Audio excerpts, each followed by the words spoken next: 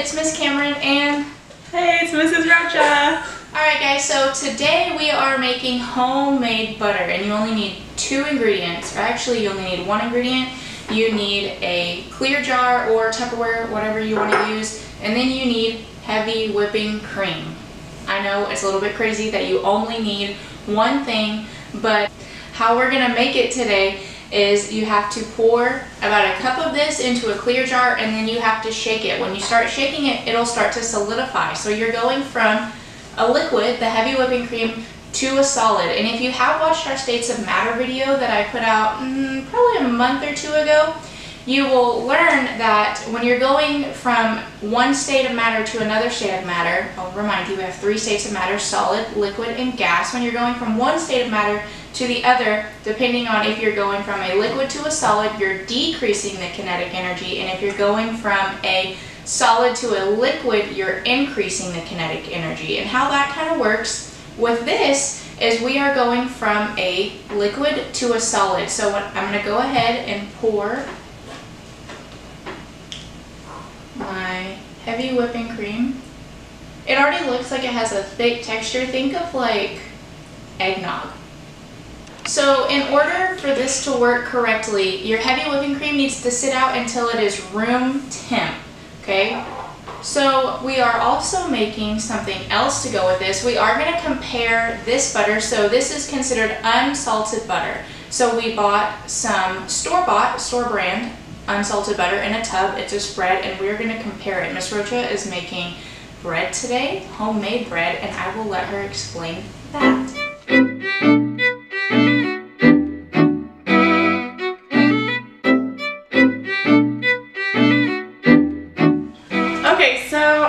To actually make homemade bread with our homemade butter. So I have it cooking in my bread maker and you'll see a little time lapse of that.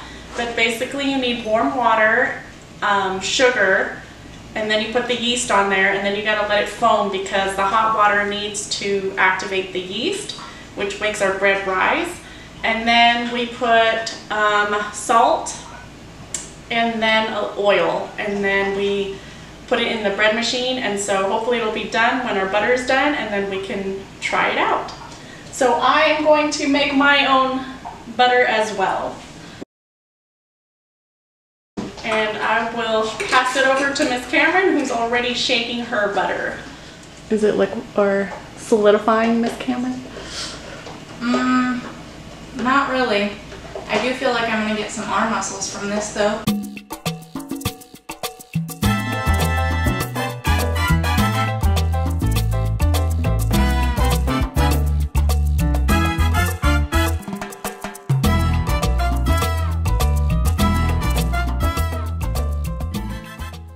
Alright, so we have been shaking for about 2 minutes. I'm getting an arm workout in today. Miss Rocha is too. So let's talk about the science behind making homemade butter. So this heavy whipping cream, it's not milk, it is heavy whipping cream, is 35% fat. It has a content of 35% fat. So what is happening is in here we have little fat globules. Globules are little membranes. They're kind of like little water balloons that are floating all around in there. So the bigger they are, the more they're going to float. And then the smaller they are, they're going to sink to the bottom. So in that instance, if you think about density, the more dense a liquid is, it is going to sink to the bottom because all of those molecules in there are tightly packed together. So if you think of a substance that has less density, the molecules in there are going to be more spread apart. So think about a liquid or a gas. The molecules in there are going to kind of spread apart and move around at their own pace, do their own thing. And with a solid, those molecules in there are closer together, so those are going to sink to the bottom. So the more dense a liquid is, it is going to sink to the bottom, and the less dense a liquid is, it is going to float to the top. So like I said, in this instance, we are going from a liquid to a solid, so those molecules in there are moving closer together, and the kinetic energy is slowing down. That way those molecules only move around a little bit. Alright, so we've been shaking for 5 minutes now, and I just wanted to explain what the fat globules are doing as you shake. So as you're shaking it, those fat globules, think of them like water balloons, like Miss Cameron said, and when you shake them, they burst against each other, and so fat and water don't mix, and so the fat molecules that are released from the fat globules, they want to combine to the fat molecules, and so those fat molecules is the solid that we're going to be getting out of this. Mine's getting, I'm hearing less liquid and feeling it more solid. See? Yeah, I can't hear any liquid in mine right now. So we're supposed to shake for in between 5 and 20 minutes, and we read where you should start seeing results in about 10 minutes. So I have a stopwatch here. We have been shaking for about 7.5 minutes. All right. So when we're done, we should have pretty much a solid clump of butter in there, but we're also going to have buttermilk in there. And if you've ever used buttermilk before, it is very thick, kind of smelly. You use it to fry foods, or I feel like you can put it, buttermilk pancakes, you can put it in there to make like a buttermilk flavor for your pancakes. Miss Cameron is all for some pancakes. That is Miss Rocha's butter. So you can see here we have a clump of butter in the back, so that is our solid, and then we have all of this residual buttermilk that is left over, and that is normal for this process. I'm gonna open up the top. Oh wow, Miss Rocha's looks like kind of like cottage cheese. Can you see it? Yeah. You have a lot in yours. Just put them. So yours is a smaller, bigger thing. It kind of smells like just like milk to me. Here's the inside of mine.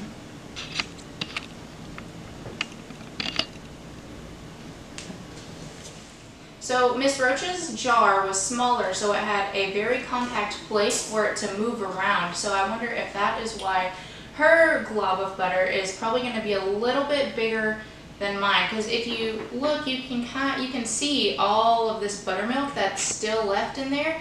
Miss Rocha's didn't have very much buttermilk, so I'm interested to see how big my globule of butter actually is.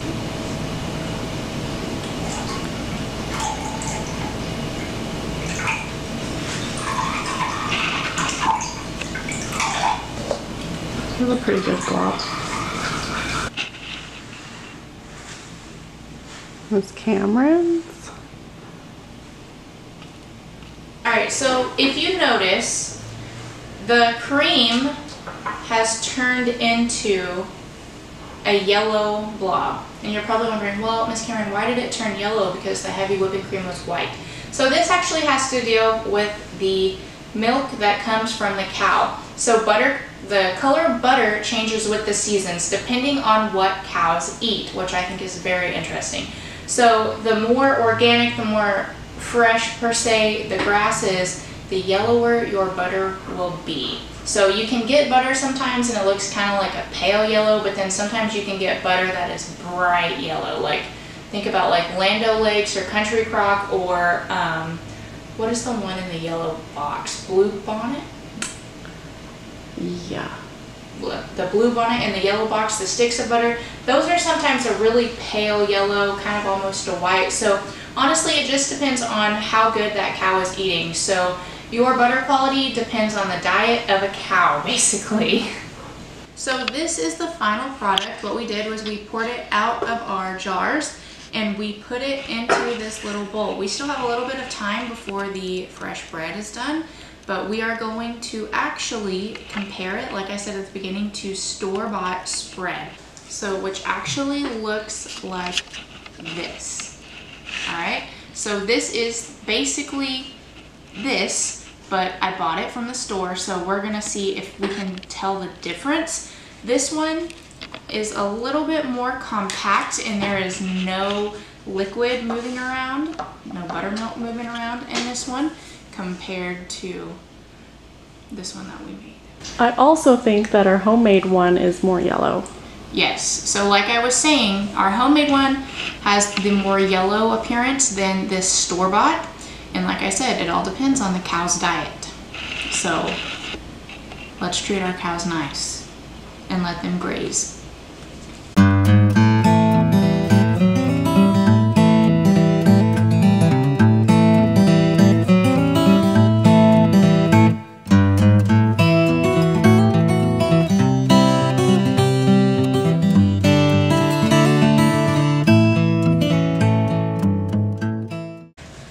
So our bread is done. I hope you liked those photos that we just put before this. That was from Miss Rocha's bread maker, and let me tell you, that's a pretty nifty machine. I might have to get one myself, okay?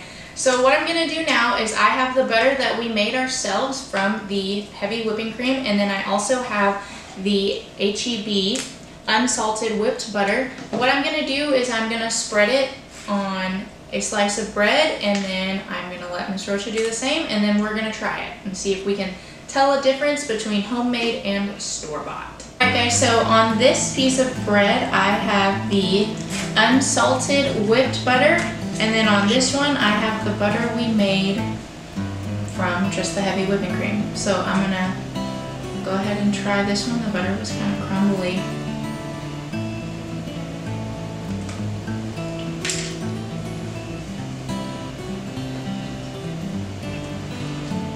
I really can't say this is store-bought. It doesn't really have a flavor. Alright, so on this piece I have the butter we made ourselves. So the first one, like I said, it's not salted. It doesn't taste like your regular butter, but there was still a little bit of a chunky consistency, so I'm going to compare it to the heavy whipping cream butter.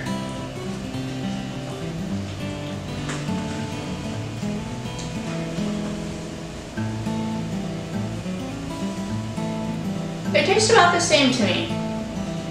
This one is definitely a little bit more creamy, so the heavy whipping cream buttermilk butter that we made, it's definitely a little bit more creamy than the regular store-bought.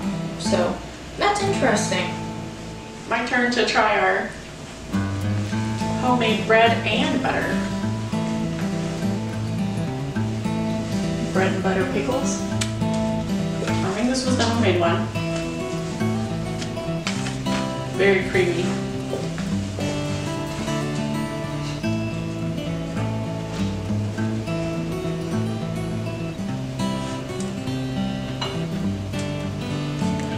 Very good. Homemade bread, homemade butter. Yeah, I think we did great. So this has been our homemade butter video. If you decide to make homemade butter, let us know. Let us know how much you make. Tell us if you do anything different to it. We hope you are having a fun summer. We hope you are having a safe summer and you're staying safe among the pandemic that's going on. If you do anything with butter, let us know. We'd love to see what you do. If you have any suggestions on what we should do next, let us know. We love making these videos for you, and we hope you find them entertaining and educational. Hopefully you learn something every time you watch. Maybe you just laugh at Miss Rocha and I, who knows. But we hope you find some kind of joy out of these videos, and we just want to thank you for your continuous support. So I hope you have a great day, guys. See you later.